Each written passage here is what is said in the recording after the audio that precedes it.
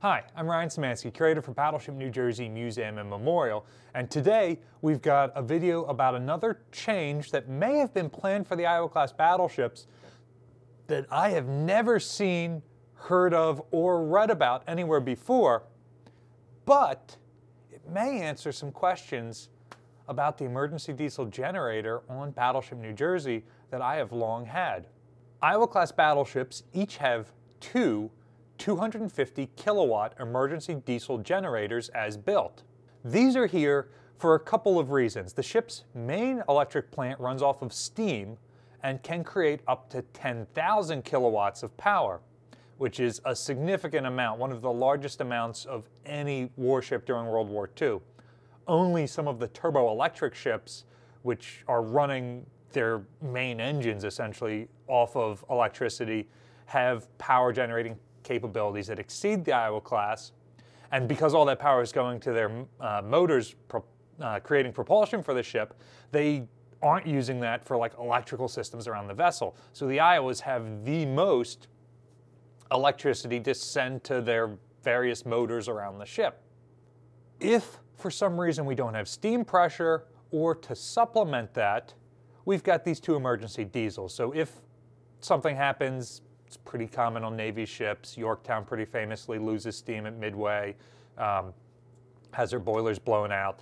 Like it happens in combat fairly frequently, and if that electrical power is lost, the emergency diesels can come on automatically, and they'll power about half of the lights in the room. They're wired on an emergency circuit, and it'll give you enough power that you can start to run your electric auxiliary pumps and compressors and things like that, which will give you just enough to kickstart your steam system and get it running again.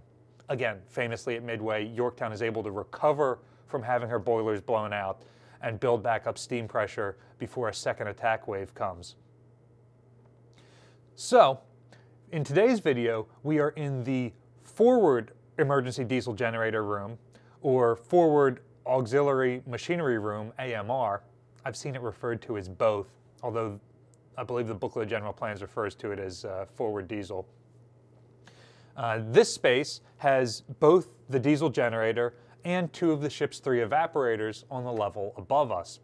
And it is the forwardmost of the 10 engineering spaces that are in line. So you got forward diesel at the beginning, and then you've got alternating the 4 fire rooms and the 4 engine rooms, and then aft diesel at the end. Aft diesel is fairly intact. The diesel appears to be complete. But forward diesel is completely disassembled and none of the parts are here. It's all gone. It's all taken apart. This does not seem to be standard for mothballing because aft is completely intact, like I said. And I always assumed that, the Iowas are using these weird old 1930s or 40s diesels, so they took them for spare parts. When New Jersey's taken out of service, Missouri and Wisconsin are deploying to the Persian Gulf.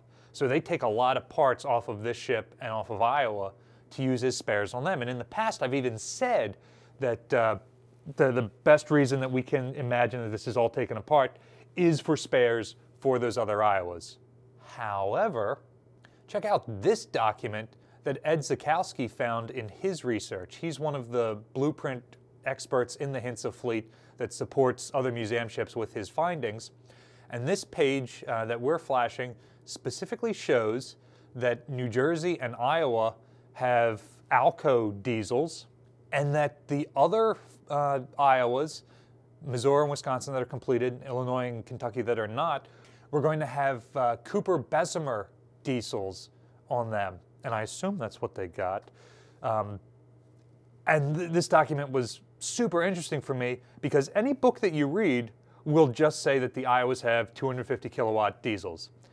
Go on Wikipedia right now, it'll say 250 kilowatt emergency diesels.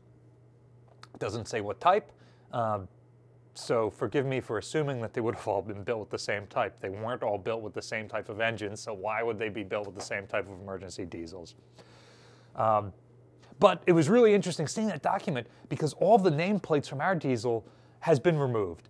Both the ones in forward that's not intact anymore, so that's not surprising, but also the one back in aft diesel doesn't have any nameplate, so I couldn't have even told you it was an ALCO, American Locomotive Corporation, until I read this document from Ed.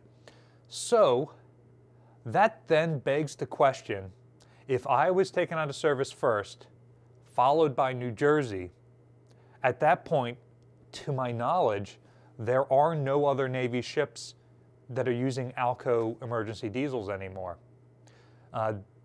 ALCOs were used on some of the minesweepers, and I believe Hazard in Omaha, Nebraska is a museum ship that still has ALCO diesels on her. But those are a slightly bigger type.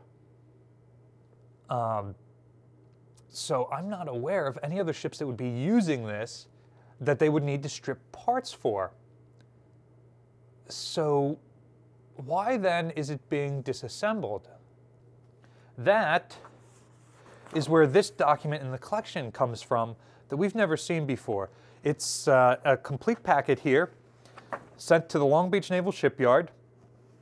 Mr. Domingo Gastoso. And it is a study for 750 kilowatt standby generators to be installed on USN battleships, dated April 2nd, 1987. So really only this first document here in the stack is important. The rest of it are various sales documents relating to diesels that this company has made before.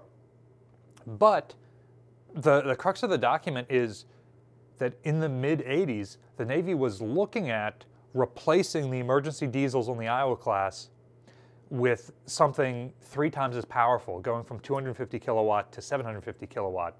The types of diesels in here are also used on the Leahy and Belknap classes of ships, so they're present on other Navy ships in the 70s and 80s and 90s time period. They seem to be successful. There's a reason the Navy is soliciting information from them. I suspect they're looking at all of their contractors, and for whatever reason, this packet is the only one that's survived. How it goes from Long Beach to end up on Battleship New Jersey, I do not know. It may be that all the packets are forwarded to the various ships for their chief engineers to look at. It may be that it was sent directly to the battleship instead of whatever planning office at Long Beach. I'm not entirely sure. Whatever the case, it was not carried out. So the question becomes, did they start to carry it out, and this is evidence of it, or is this remarkable new document completely unrelated to the disassembly work that's been done on our forward diesel? My suspicion is, even if the Navy intended to carry this out and add a little bit more electrical power to the Iowa-class battleships, the fact that they're decommissioned before they get another yard period, 87 would have been when New Jersey's getting her last yard period, with the exception of the one where she's actually being decommissioned. So they might have been planning at that time work that was going to happen the next time she comes into the yard. Of course, that doesn't happen. And then, of course, the Iowas are all decommissioned very shortly thereafter, so they don't spend the money to standardize their diesels, standardize them with the modern Navy, and remove it. But that doesn't necessarily mean that the work hadn't started. Or this could have just been part of the normal maintenance cycle that gets interrupted by the ship's decommissioning. We really, really don't know.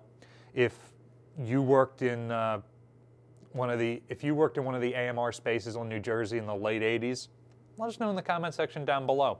Also, if you know a model number for these specific ALCOs, I went through ALCO's catalog from the time period that these ships were being built, and I couldn't find any that were 250 kilowatts that were used by the Navy.